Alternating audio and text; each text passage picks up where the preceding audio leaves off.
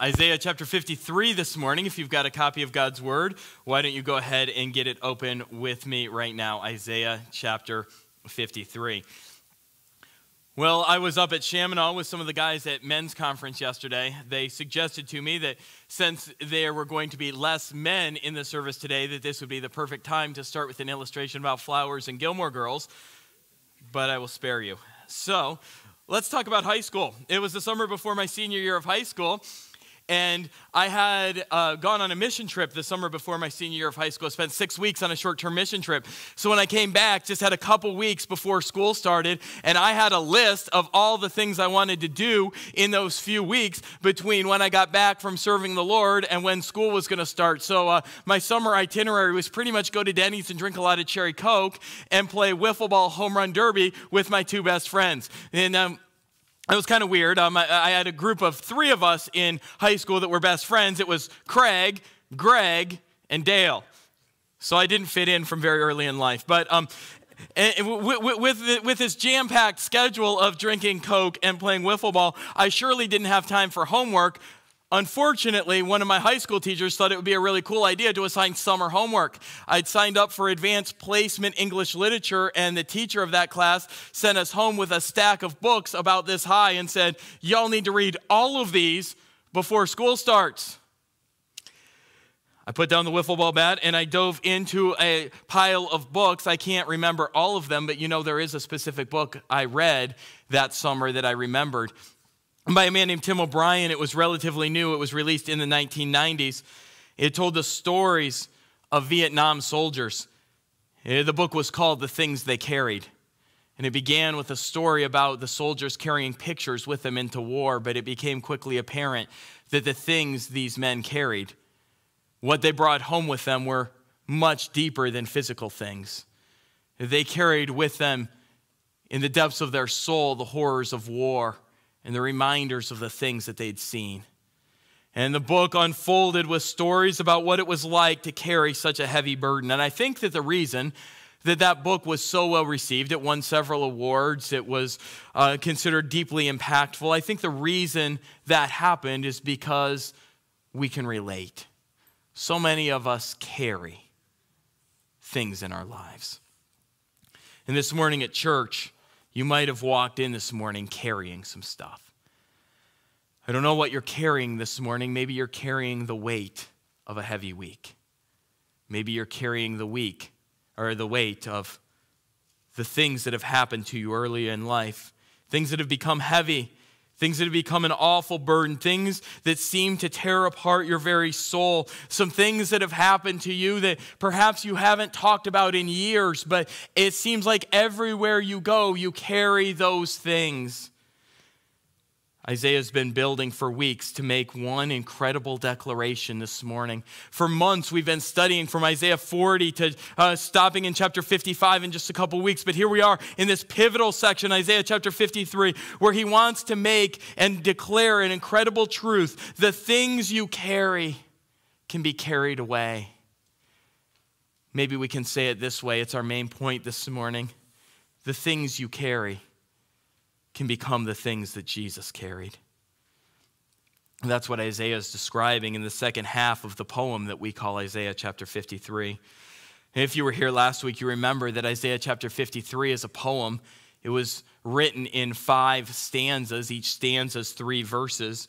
And so what we have are stanzas 1 and 5 kind of going together, stanzas 2 and 4 going together, and then this third stanza kind of stands out in the middle without a partner to pair with it. And that's because Isaiah has designed it to stand out as the most important of the 5 stanzas. And so what is being declared in this central highlighted portion of the text?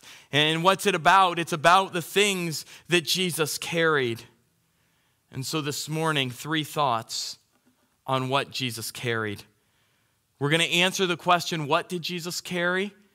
And then we're going to answer the question, why did Jesus carry these things? So 2 points on what Jesus carried, and then 1 point on why Jesus carried these things. And so let's jump in, and we'll start in verse 4. It says this, surely he has borne our griefs and carried our sorrows. Yet we esteemed him stricken, smitten by God, and afflicted. But he was pierced for our transgressions. He was crushed for our iniquities. Upon him was the chastisement that brought us peace, and with his wounds we are healed. All we like sheep have gone astray. We have turned every one to his own way, and the Lord has laid on him the iniquity of us all.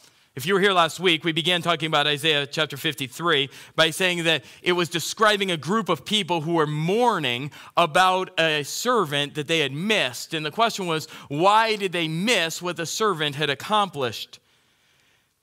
And the servant had done this great work. They'd failed to see it. Verse 4 kind of continues in that same line of thinking. The second part of verse 4 explains why people missed what the servant had done. The people had expectation that the servant would do work and ministry according to what they expected from the servant, this victory in earthly power and prestige. That's not what happened. The servant came suffering, and verse 4 said, we esteemed him stricken, smitten by God, and afflicted. The servant didn't act the part of the Messiah that they were expecting because the servant suffered. No, the people in that time had an expectation of how suffering worked, and it was this cause and effect mentality. And the idea was, if you suffer, it's because you've sinned.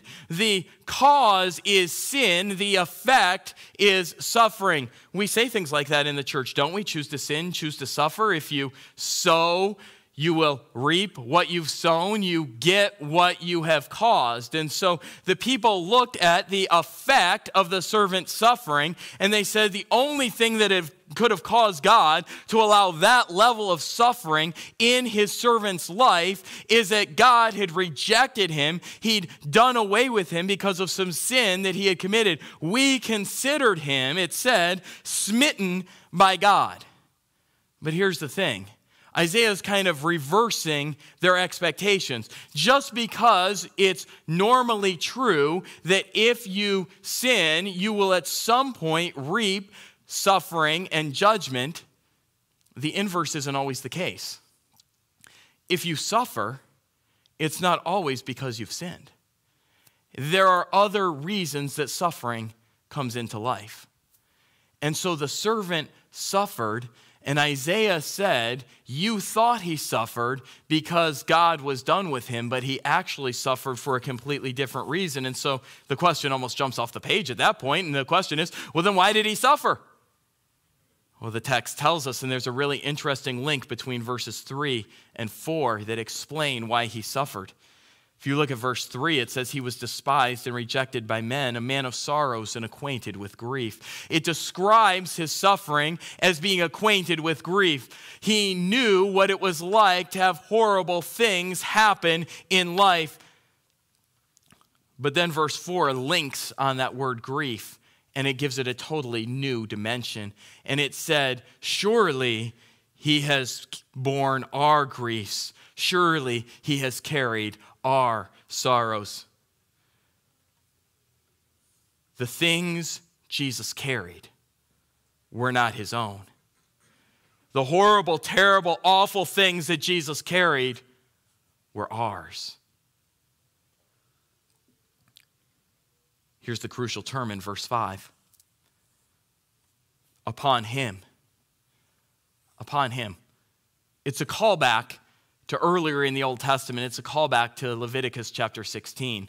And Leviticus chapter 16 was all about the Day of Atonement. Atonement was the idea of how could sinful people have a relationship with a pure, holy, sinless God. And the answer was the only way that sinful people could be in relationship with a sinless God is for atonement to be made. And so how could atonement be made? How could sin be done away with? And Leviticus chapter 16 describes a ceremony that pictures atonement happening. And the ceremony describes that they would select these two goats. And the first goat would be killed as a sacrifice for sin. But the second goat is the goat that we want to focus on. And the second goat, well, let's just look back to Leviticus chapter 16 and see what it describes. In Leviticus 16, verse 21 and 22, it says, the high priest Aaron shall lay both his hands on the head of the live goat. Pause right there. Upon him, on the head of, there's your link. The high priest shall lay both his hands on the head of the live goat and confess over it all the iniquities of the people of Israel, all their transgressions, all their sins. And he shall put them on the head of the goat and send it away into the wilderness by the hand of a man who has been prepared. And the goat shall bear all their iniquities on itself to a remote area, and he shall let the goat go free in the wilderness. So here's the deal. Last week we saw that the people had to get purified to be in the presence of God. And that happened because sin was like a sickness that infected us, and we were sprinkled to be made clean by the blood of Jesus.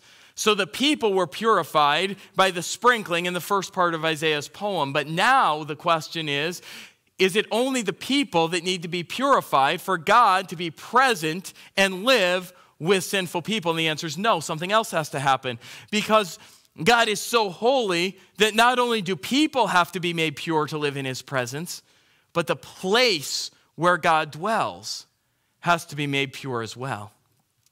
And the way for the place to be made pure is for the sin to be removed. And the question is, how does the sin get removed? And the Day of Atonement gives us a picture. The sin gets symbolically transferred to the scapegoat, and the scapegoat gets sent away. So the high priest would find this goat, and he would say over the goat, I'm putting all the people's sins on you. See, what would happen is the place where the people lived would get corrupted day after day after day throughout each year as the people sinned more and sinned more and sinned more. And the sins built up, so the impurity built up, so God couldn't be present and hang out in the place where sin was. And so once a year, they would bring in this goat, and they would say, all the sin that's been built up, we're putting it on the goat. And then they'd tell the goat to go away, and they'd drive the goat away from the camp where the people lived. And the goat would run into the wilderness. That's why the goat in Leviticus 16 was named Azazel, wilderness. And the goat would be driven away into exile, and the picture was the goat is taking the people's sins far away. In fact, Jewish tradition tells us that someone would follow the goat out of camp, and eventually they'd push the goat over a cliff so that the goat could never wander back into camp. The sin could never return. It was done away with forever.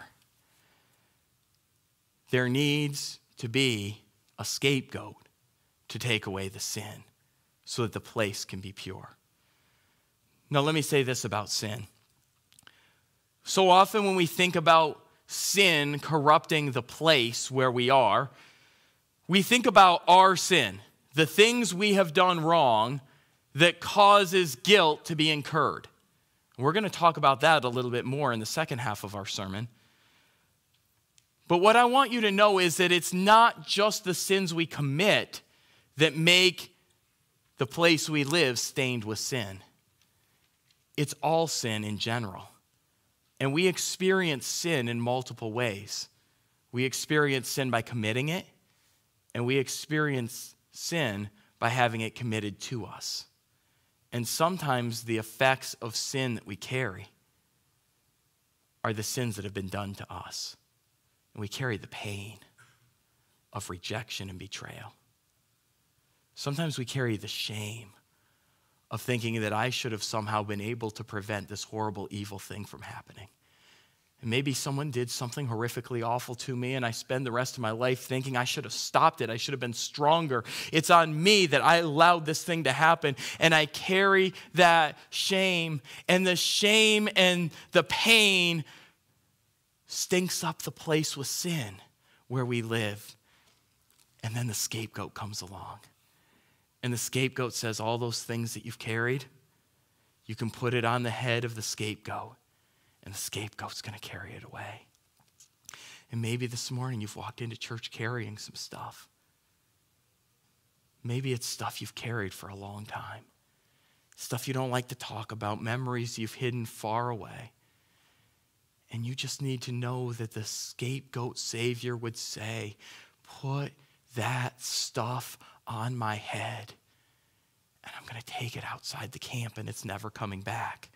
See, here's a beautiful picture about how Jesus fulfilled the role of the scapegoat. The reason Jesus was led outside the city of Jerusalem to a hill called Calvary was because Jesus couldn't die in the place, the city where people lived. He had to be driven into exile because just like the scapegoat was sent into exile with the sin, Jesus was sent into exile with the sin so that it could be done away with finally, fully, and forever. And so when Jesus hung on the tree, he was hanging there as the scapegoat who said, all the sins that have been placed on me, I'm doing away with forever. You don't have to wear that identity anymore.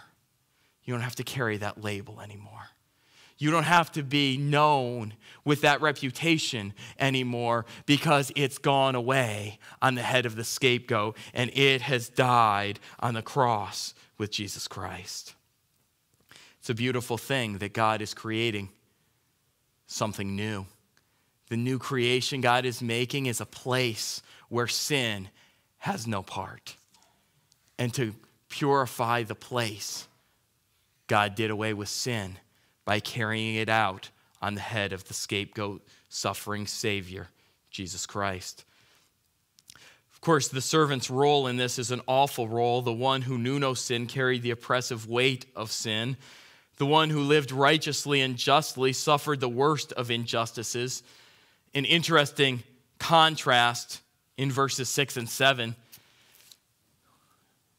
There's a shared nature that we have with Jesus Christ, and yet it's very different. It says, like Jesus, we are sheep. But then it's contrasted, and it's like, we are sheep like Jesus, but we're sheep in the worst way, and Jesus is a sheep in the best way. So let's talk about that. In verse 6, it says, all we like sheep have gone astray. So here's the thing about sheep. If you leave sheep alone and you say, you know what, graze and find food in your pasture and just be sheep, you know what the sheep are going to do? They're going to wander off because that's what sheep do. Sheep are known as some of the dumbest animals in all of creation. And so sheep are left to wander around and they're just like, ooh, stream. Stream here, cliff here, that's okay. Meep, meep, boink. And we're like sheep in that sense because we look our whole lives for things that will satisfy our souls, for things that offer us hope and fun and potential fulfillment, and potentially we're hurting and we see something that maybe can heal this deep wound in my soul, and we're like, ooh, bright lights, we'll go there. Ooh, party over here. Ooh, there's some friends I should hang out with, and we're just like boink, ba-boink, ba-boink, wandering like sheep. And the scripture tells us that the Lord had to lay on the servant the iniquity that added up, the way we stained the place where we lived, because of our wandering like sheep. But Jesus was also compared to a sheep in verse 7. This suffering servant, it says in verse 7, he was oppressed and he was afflicted, yet he opened not his mouth. Like a lamb that is led to the slaughter, and like a sheep that before its shearer is silent, so he opened not his mouth. So we were compared to the worst part of sheep. Jesus was compared to the best part of sheep. And the best thing sheep do is when they have the wool shorn off them, they're calm and they're quiet. They just accept that type of suffering. Now, some of you own dogs, and some of you who own dogs try to cut your dog's toenails. And how does that work out for you when you hold your dog down and say, it's time? No, Jesus was not like that. Jesus was calm and allowed it to happen to him. I think the picture here is that the wool had to be removed so that when the animal was killed, the meat of the animal was more easily accessible, so you could have lamb chops and gyro sandwiches made a little more quickly. But sheep are just chill. You want to cut all my wool off? That's fine. The animal opens not its mouth, Scripture says. And as Jesus went to his suffering, he didn't open his mouth either. He was the ultimate victim of injustice. Listen to what the text continues in verse 8. By oppression and judgment he was taken away. As for his generation, who considered that he was cut off out of the land of the living, stricken for the transgression of my people. They made his grave with the wicked, with a rich man in his death, although he had done no violence and there was no deceit in his mouth, yet it was the will of the Lord to crush him. He has put him to grief.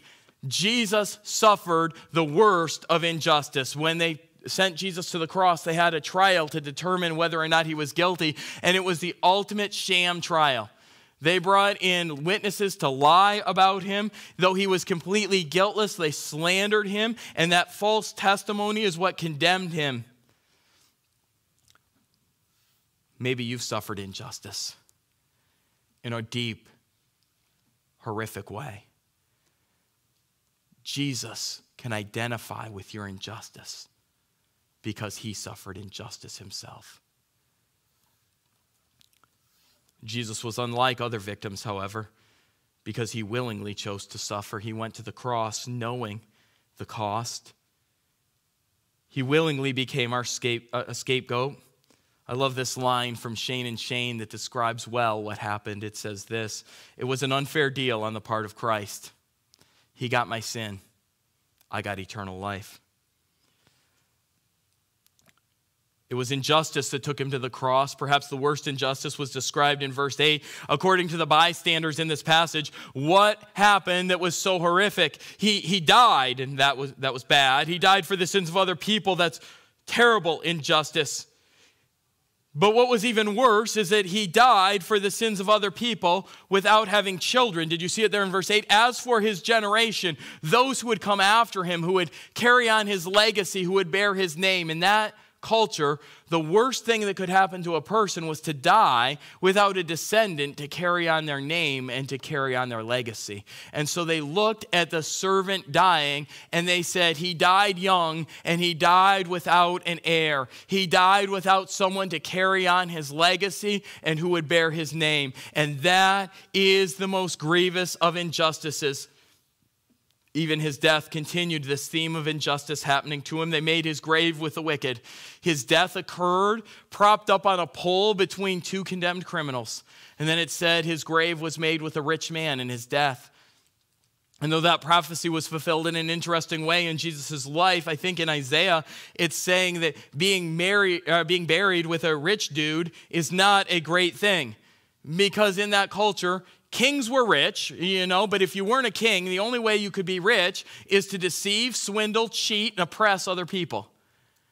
And so to be buried near a rich guy, it's not like, man, I got buried in Hollywood Hills next to all these incredible, powerful people and movie stars, and look at my gravestone near all these important people. No, that's not what was happening here. It was saying he got buried with the rich people, all the people that everybody hated.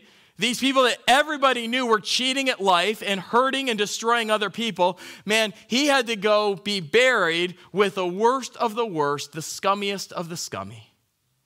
Everything about the injustice added up to what he was suffering. So the question becomes, why did the servant Jesus have to suffer all this injustice?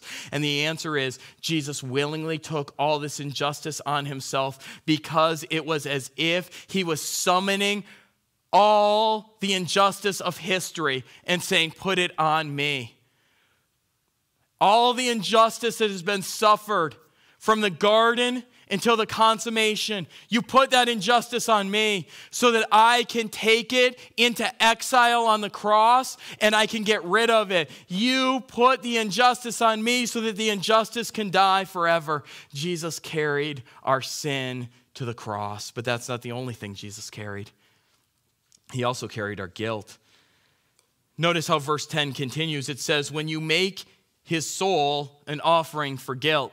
Now, some of you are like, my translation doesn't quite say it that way, Pastor.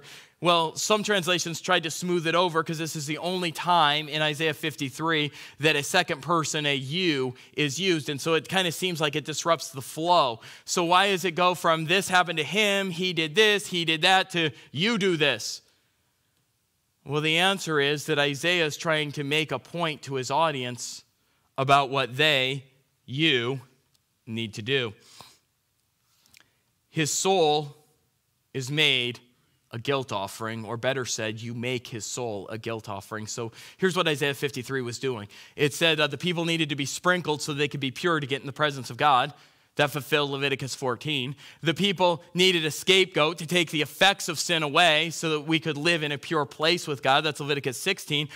But all the strands of Leviticus are being drawn together in Jesus and fulfilled in him. And so there's another strand that needs to be fulfilled, and that strand is the guilt offering. Because when people choose to sin, there's a price that has to get paid. So this is back in Leviticus chapter 6, and it says, the Lord spoke to Moses, saying, if anyone sins and commits a breach of faith against the Lord by deceiving his neighbor in a matter of deposit or security, or through robbery, or if he has oppressed his neighbor, or if he has found something lost and lied about it, swearing falsely, in any of all the things that people do and sin thereby, if he has sinned and has realized his guilt, and will restore what he took by robbery, or what he got by oppression, or the deposit that was committed to him, or the lost thing that he found, or anything about which he has sworn falsely, he shall restore it in full and shall add a fifth to it and give it to the one whom it belongs on the day he realizes its guilt. Okay, so what it's saying is there are sins you commit that you didn't realize you committed, and there are sins you committed that you just are like, you know what, I'm going to do this because I want to do this.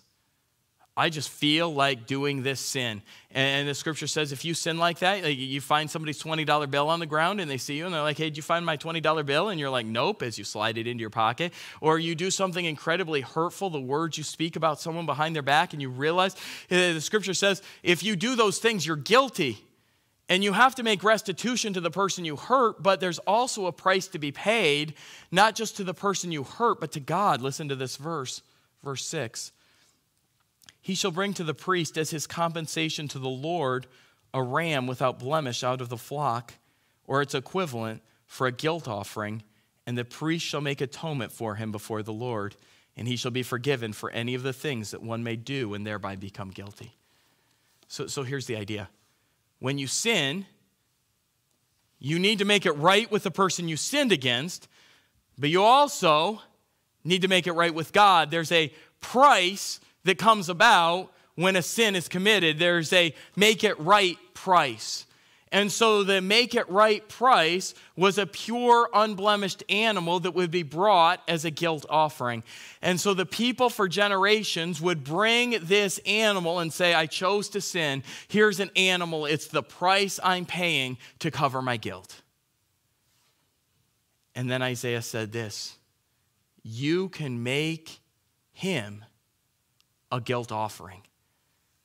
In Leviticus 5, verse 17, it says, if any soul, the Hebrew word there is nephesh. It means the totality of what makes you human. It's translated soul or life. If any soul or life, if any nephesh needs to make a guilt offering, bring the animal.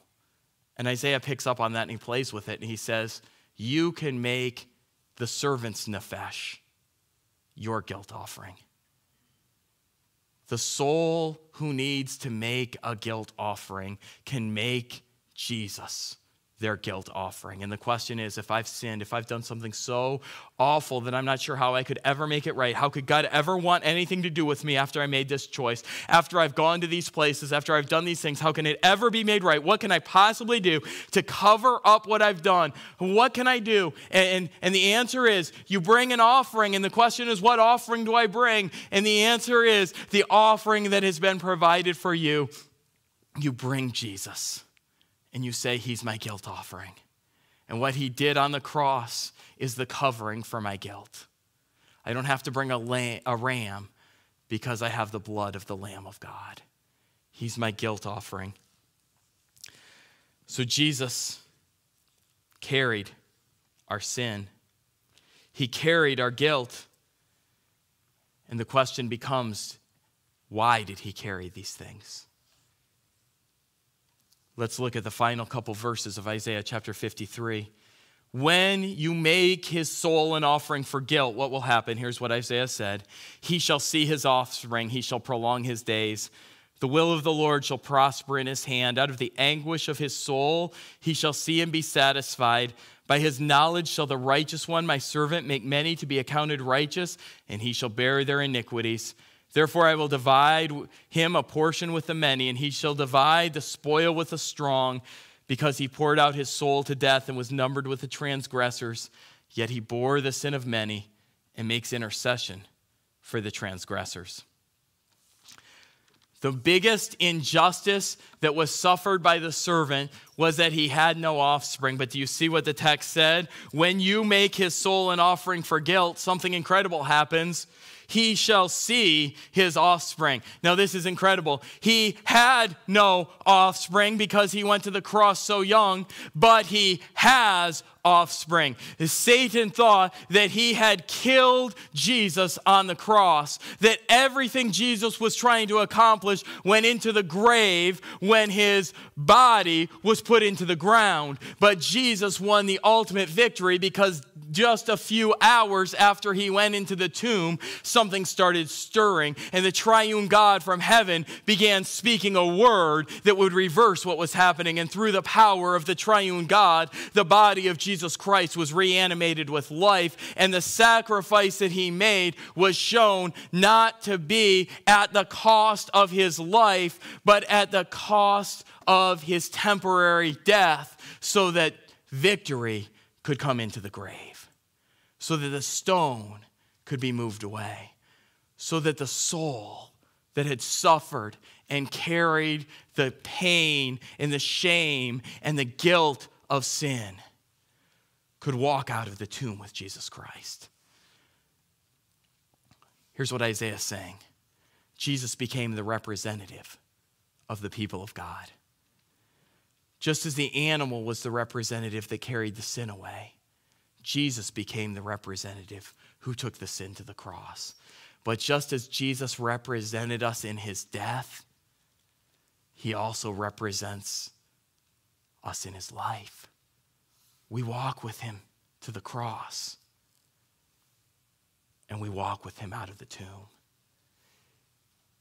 He takes our sin and gives us back his resurrection life so that we can be made holy, fit, prepared to live in the new creation that God is making. And so I think it's so interesting. He shall see his offspring. Who are the offspring that Jesus sees? It's not physical offspring. It's those who become his offspring by faith. Jesus carried the things that he carried so that we could become his offspring by faith. And so I love it. In Acts, it says that the early church began being referred to as Christians, a word that means Christ ones. And why are we called Christ ones? Because we carry his name and will fulfill his legacy. The offspring that it looked like was lost on the cross was won through the resurrection, and we become his offspring when he becomes our Savior.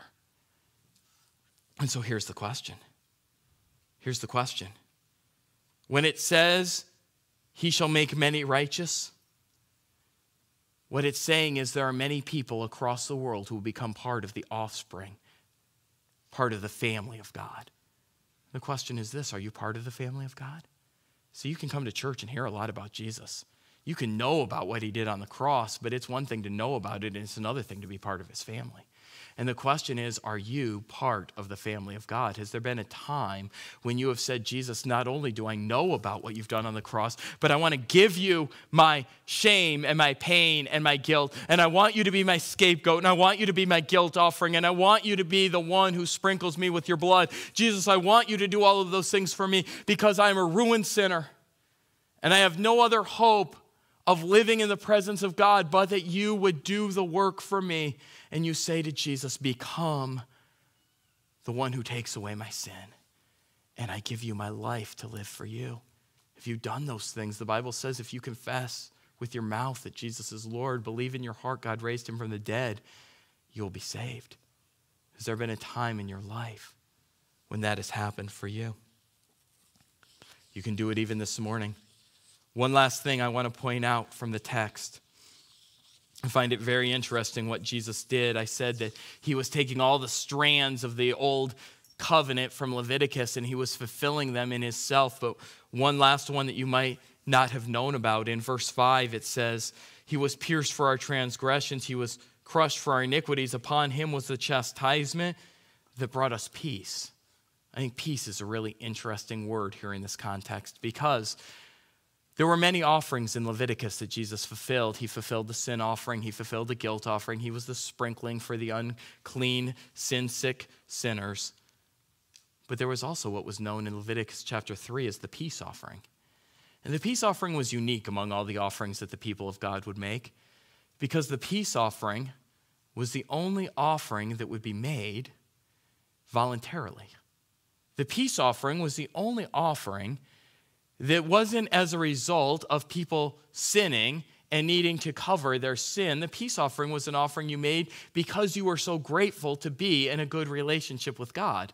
And so the people would select an animal, and they would bring the animal, and it would be killed on the altar, and the animal would be roasted like any other sacrifice. But what was unique about the peace offering, it was the only sacrifice that after it was put on the altar, the priest would take the animal back off the altar, and they would take the meat from the sacrifice, and the people who made the sacrifice would eat the meat of the offering.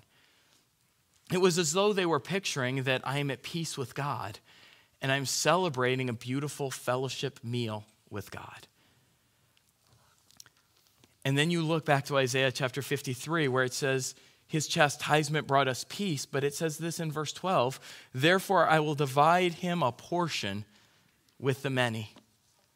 And I think what it's saying is this: just as in Leviticus chapter 3, they would divide the meat portion by portion by portion to the Jewish people, and they would have this fellowship meal with God.